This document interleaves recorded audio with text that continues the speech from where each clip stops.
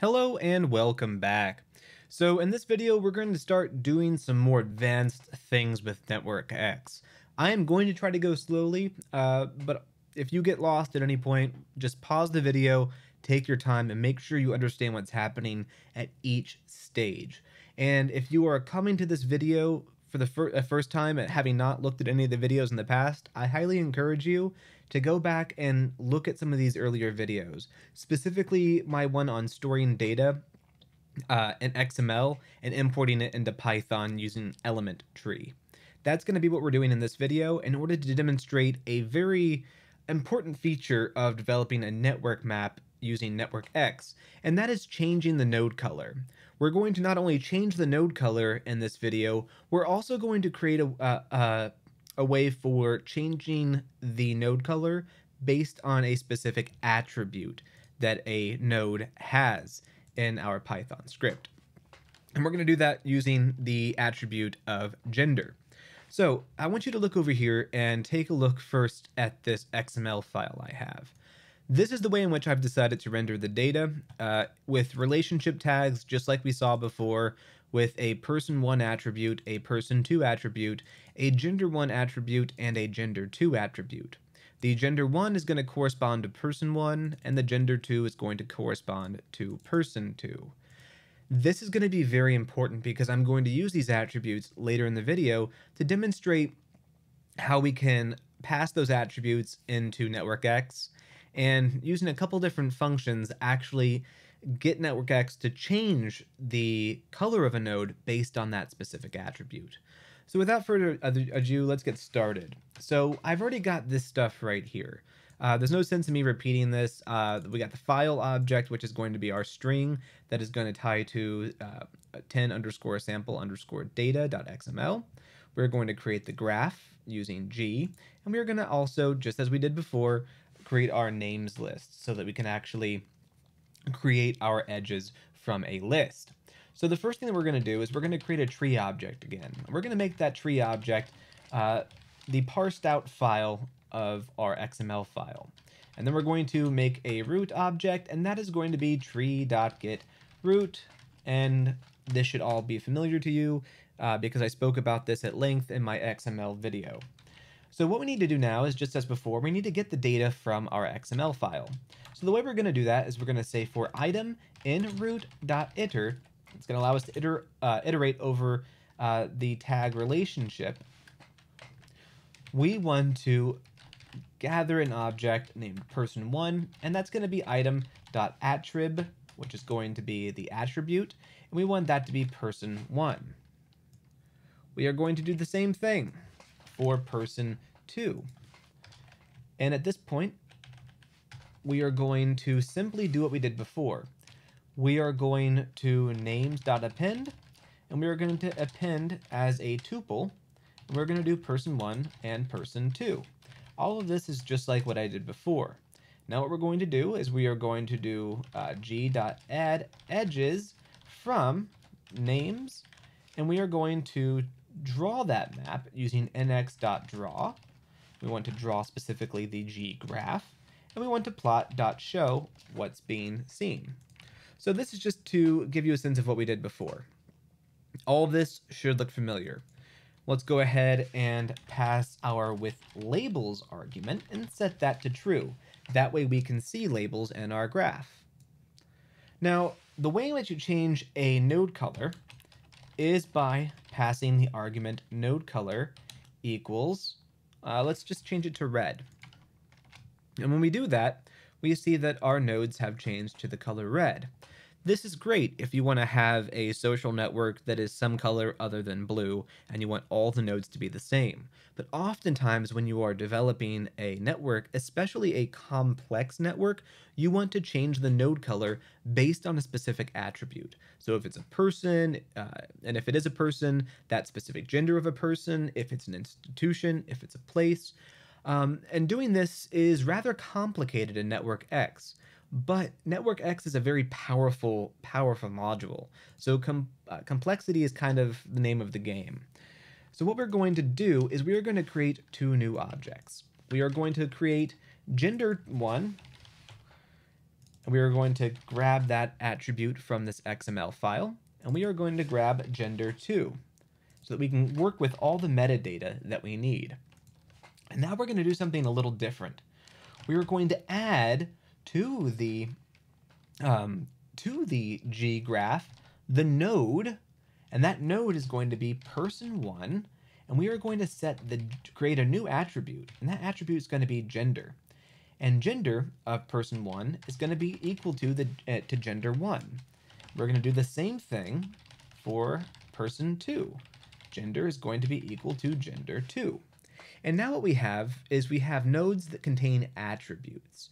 And this is very, very important because it's going to be these attributes stored in the Networkx data that allow us to start manipulating it to create node colors that are specific to a gender. So let's go ahead and keep this all as it is. I'm going to just clean this up a little bit, add that there, and I'm going to go outside of the for loop.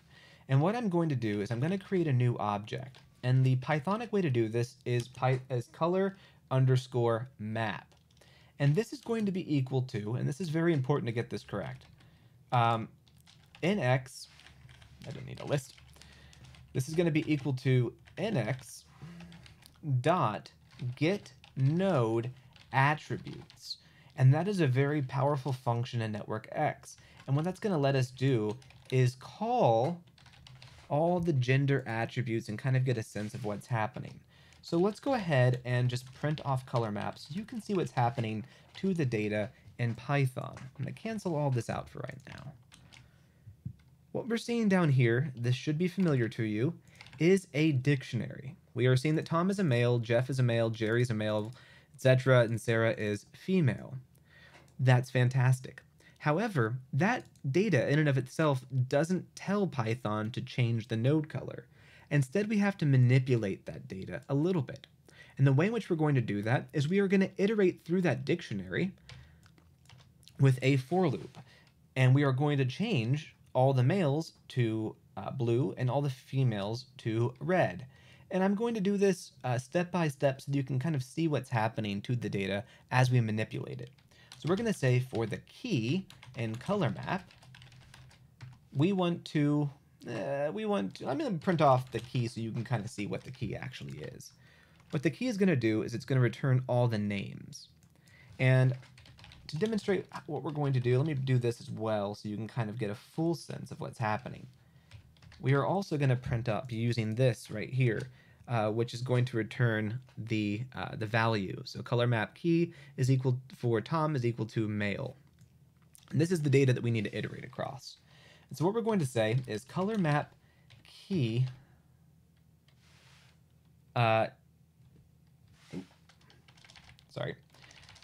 if color map key is equal to male, colon, then we want color map key, gotta be precise here, equal to blue.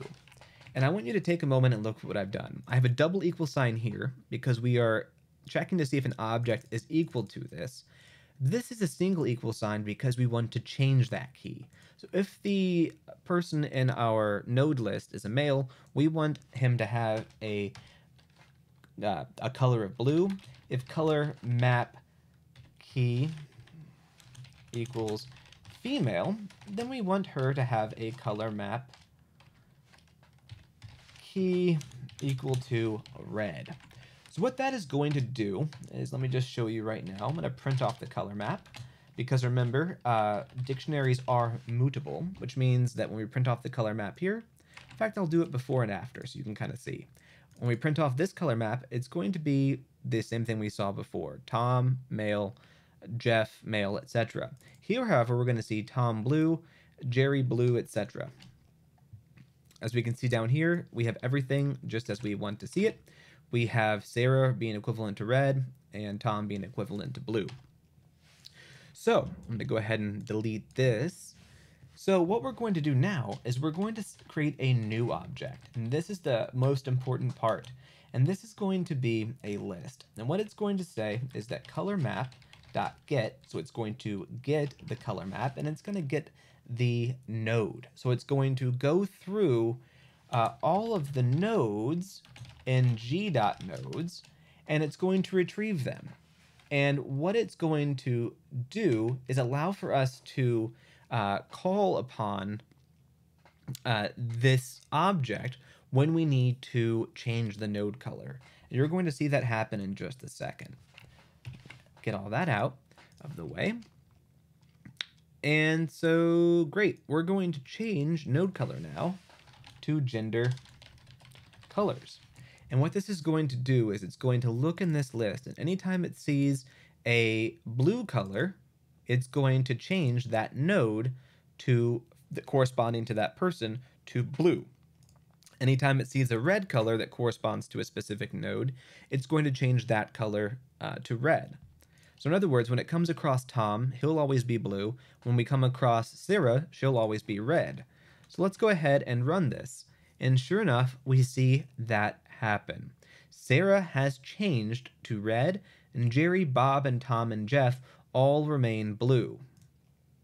So that's one of the ways in which you can make node color change depending upon attribute. And in a later video, when we start speaking about the changing and how to change the color of edges based on attributes, we're going to see that this can be much more nuanced than a binary choice. It doesn't have to be just gender. It can be people, institutions, places, texts, and all these different items in our metadata can receive their own independent color schema. But for right now, I just want you to get a sense of the principle here. And the principle here is rendering all of the metadata as a dictionary in Python to basically go through and change the node color based upon that dictionary. So if you didn't follow along in real time as I went through this video, I encourage you to go through this video step by step and type out the code for yourself. And that way you get a sense of what is happening at each stage. That's all for this video. In the next video, we're going to do something a little bit more advanced. We are going to actually change the node size based upon the frequency of a person appearing in our data. So, for example, Jerry, who appears twice, will receive a larger node than Tom, Bob, Sarah, or Jeff. So we're going to work on that in the next video. For now, thank you for listening.